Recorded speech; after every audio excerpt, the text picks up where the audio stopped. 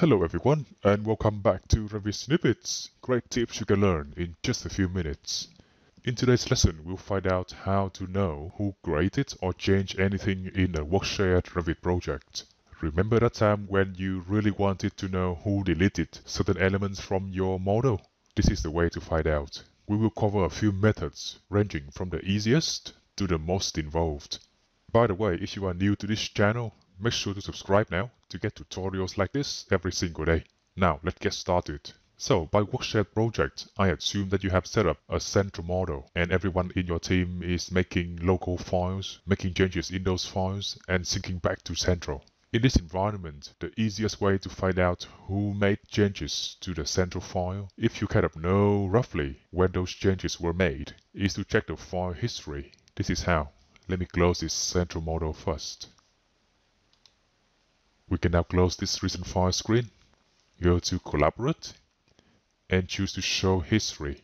This is when you can browse to the central model location. In my case, it's this one. Select the model now, and click Open. As you can see now, you have here the full list of users that have been working on this file, and the date and time that they did so. If I scroll down this list now, I will see a few other names. So let's say, for example, that on February the 14th at 9:30 AM, you knew the file was still having all the required elements. But half a day later, those elements disappeared, somebody deleted them, and you can go back here and see that after this timestamp, maybe one of those usernames listed up here could be responsible.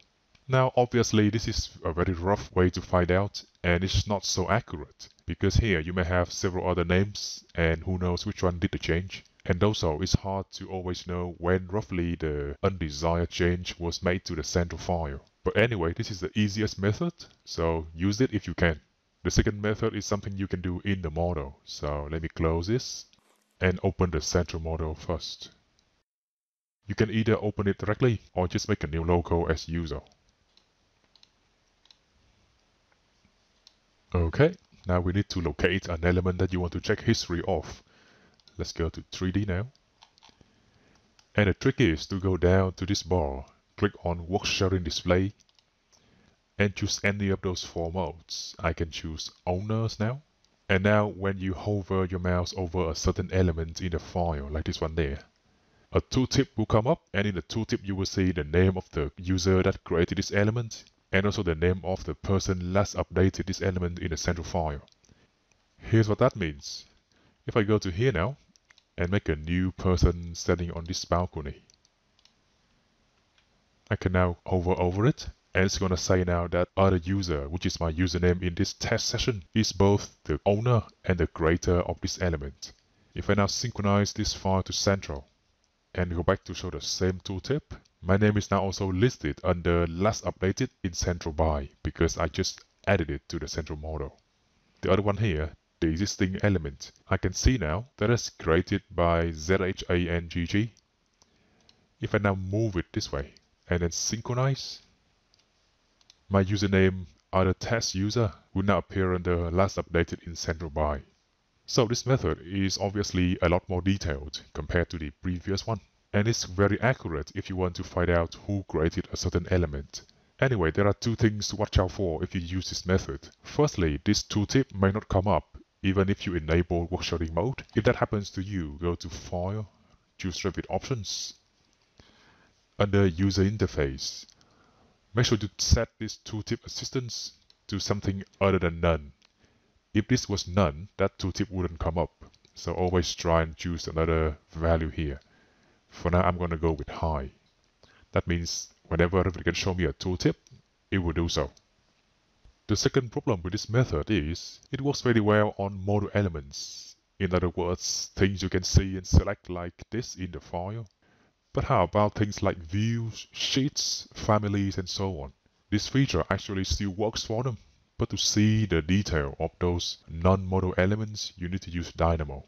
Now don't worry, I have written a script for you, ready to download and use. So let's just open Dynamo now. From the Manage tab, choose Dynamo. And then just download this worksharing info Dynamo script from a link in the description below. Once you've done that, open this in Dynamo. And here, the only input to specify is the element ID of the object you want to check. So let's say I want to check on level 2 view. I want to know who created it.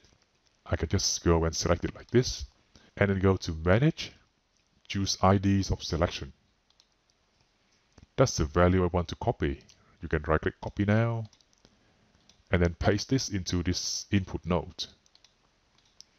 Press run, and it's going to show me the creator and the person who last changed this view. We can try now to rename this view, maybe level 2, test. If I try to synchronize to central now, we can now close this script down, open it again, and run it. You can see now it's showing my name under that last changed by box. The creator is still the same, but now this one has changed. Feel free to get this script and use it on anything that you cannot select and see the tooltip elements easily in your model. Anyway, there's a third problem to this method. Let's say I want to delete this chair here and then synchronize to central. A few weeks later, if someone wondered why that chair disappeared, there's no way to find out using this method because there's nothing here now for them to select and see the tooltip. To work out who deleted this element, they will need to check my journal files. In Revit, a journal file is essentially a very extensive log file that gets populated whenever you do any tiny things in the program. So if I have here deleted this element, in that journal file, there will be one line that says this user deleted this element at that time and date. So if I was the BIM manager of this project and I wanted to find out who deleted a million of elements, I can then collect the journal files from all the users of this central model, go through them one by one, and see who performed that delete command. So let's try that. We need to know now where to get the journal file. For my Revit session here, under my username, this is where. Just open your Windows Explorer window. Go to the C drive, open the users folder, and then open the folder for your username. You can then open a folder here called App Data. If it's not showing, that is because you haven't got hidden folders turned on. Just go to File, Options. And in here, make sure under the View tab, you have this Show Hidden Files folder and drives box ticked. Click OK, and then this folder should show up for you. Open this now. Go to Local, Autodesk, Revit, and then choose the Revit version you're using. In my case, it's 2021. And in the journals, you will see the journal files for this Revit session. I will sort this now by date modified. And you can see now they are sequentially numbered. The higher the number, the more recent that session is, because for each Revit session, there will be one journal file here being created. So for this current one here, I'm quite sure it's this one, journal file numbered 0113. Let's now open this in any text editor you like.